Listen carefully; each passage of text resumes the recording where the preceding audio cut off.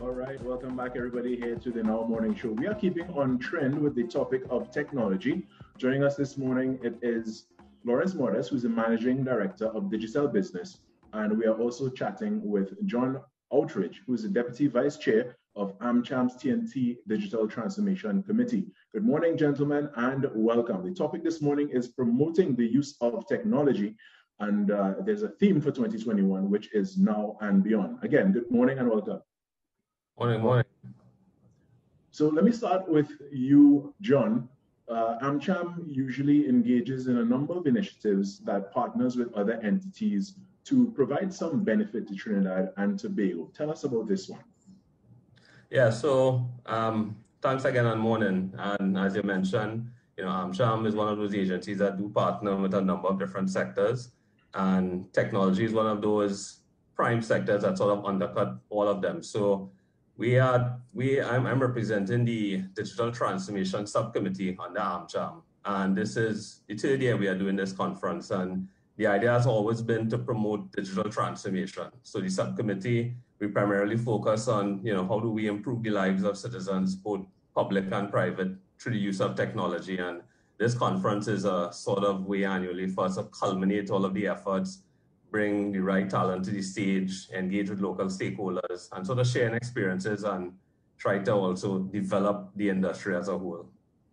And no small player in the digital landscape of Trinidad and Tobago and the Caribbean really is Digicel.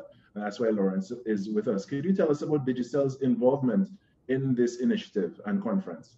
Sure thing. So for us, I think one of the key things with AmCham's this conference is that we believe it underscores the necessity for digital transformation, and it really helps organizations grasp the benefits of leveraging their ICT infrastructure, right?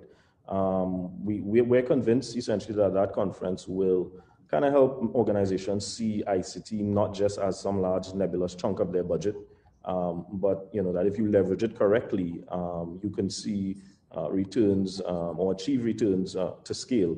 Of course, along that digital journey, you need to have the right partner. We believe we, of course, are that right partner where we can absorb, a lot of the cost that's involved in setting up some of these new ICT solutions, and allow businesses to really focus on two things: on growing their core business and on innovation. We have a lot of strategic relationships, AmCham being one of them, but then we'll also have relationships with the like of Simply Cloud that allows us to deploy what we call hyper-converged infrastructure for things like disaster recovery and so on, anywhere throughout the region rapidly.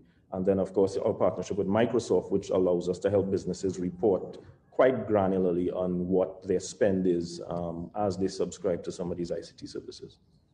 Now, let's start picking it apart a little bit. What do you foresee as one of the major challenges with not only getting organizations and businesses involved, but on the practical side of it, to really have that digital transformation?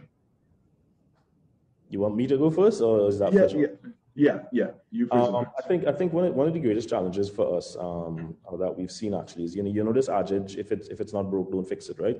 Right. And I think regrettably that's the sort of philosophy that a lot of Caribbean companies have stuck to.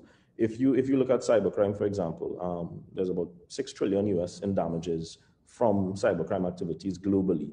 But you still see a lot of companies in the region treating cybersecurity like pretty much insurance. It's something that's low down the totem pole, and it's only a necessity when it's too late, when things have really gone bad. You also see ransomware attacks and so on, but people still sort of take a simplistic view of what their data is worth. Again, though, we see the benefit of this conference. I keep punning on this, where AmCham is able to educate businesses on different scenarios, but just as importantly, educate them on what these solutions are. And then you have a partner like Digicel that brings those solutions to the table and offers them via very, very cost-effective financial models. Definitely. And to you, John, what do you see the conference and this, using your pun there, Lawrence, how do you see it meeting the challenges that we're describing? How do you see, businesses becoming stronger out of such a conference? Sure, yeah. And just to provide the clarification on this, so this actually stands for Tech Hub Island Summit. So this is by no means a Trinidad conference, but it's meant to be regional.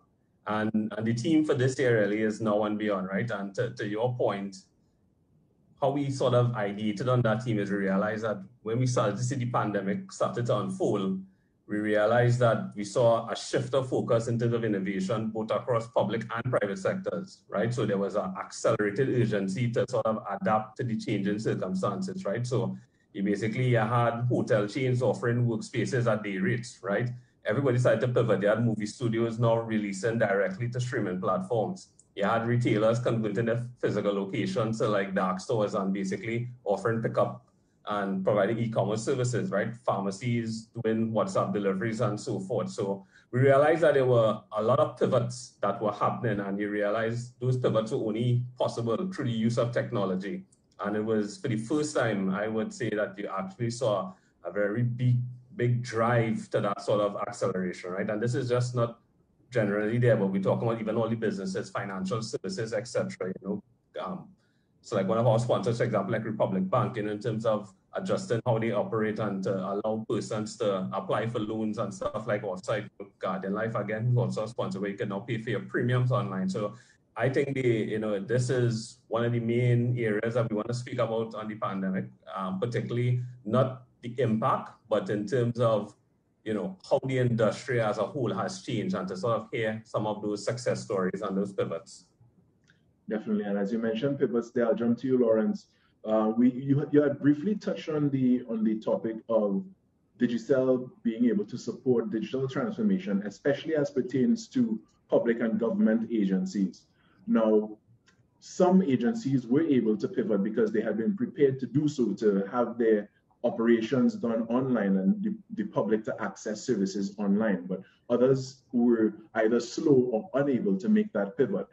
How is Digicel prepared to bridge that gap really, and to ensure that there's the level of transparency needed as pertains to things that are being undertaken in conjunction with the government? Right, so it's the infrastructure that we've deployed and the managed services we provide really focus on three things. I'll touch on them really quickly. One is greater productivity, greater scale, and then focused investment. In terms of productivity, you guys know, let's say you have a multinational, even a government agency, they have ICT assets dispersed across the region maybe, and some of those assets fail. In the olden days, you're talking about trying to rush through orders, get exceptional approval, whatnot, hoping customs clears things on time and so on. Now, though, by leveraging our managed services, even if something goes wrong, there's seamless failover within our infrastructure, and you could have the system up and running before anyone even notices that it's down, essentially, right? When we speak of scale, let's think for the small and medium market, for example. They no longer have to settle for anything that is less than best of breed. Again, they're subscribing to our top tier solutions, and as they grow their business, their spend will just incrementally increase because they're only paying for what they use, right? And then perhaps most importantly, when it comes to focus investment, what you don't want is organizations trying to stretch themselves even thinner in terms of where they put their financial resources. What we have deployed would allow them to focus both their capital and human resources on the things that are really critical to their success. And we at Digicel will take care of the hassle and the burden in terms of deploying it, maintaining it, supporting it, and of course giving them, as I alluded to before, that granular level of documentation so they know exactly what is happening, how it's happening, and where the dollars are being spent. And I wish we had more time for it, but quickly, how do individuals and organizations take part in this conference before we go?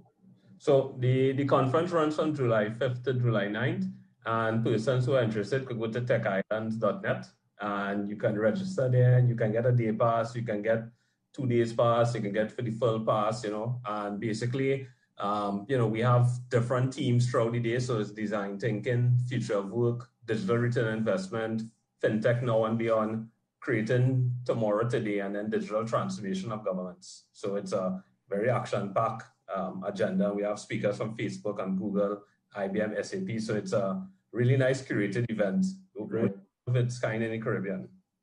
And, we could go so much more into this conversation, but unfortunately, that's all we have time for this morning. So with that, I want to thank you, gentlemen, for joining us. Lawrence Modest, Managing Director, Digicel Business. John Outridge, Deputy Vice Chair, AmChams TNT Digital Transformation Committee, for joining us this morning and sharing this information. And again, we remind viewers that you can go onto the website. Could you repeat the website for us? Sure, techislands.net. Techislands.net, where you can register, get more information, and get your day pass, weekend pass, as the case may be. All right. Thank you, gentlemen. Have a great morning and stay safe. Thank you. All right. We are going to take a short break. We have much more in the program coming up later on. So stay right here. This is In Our Morning Show.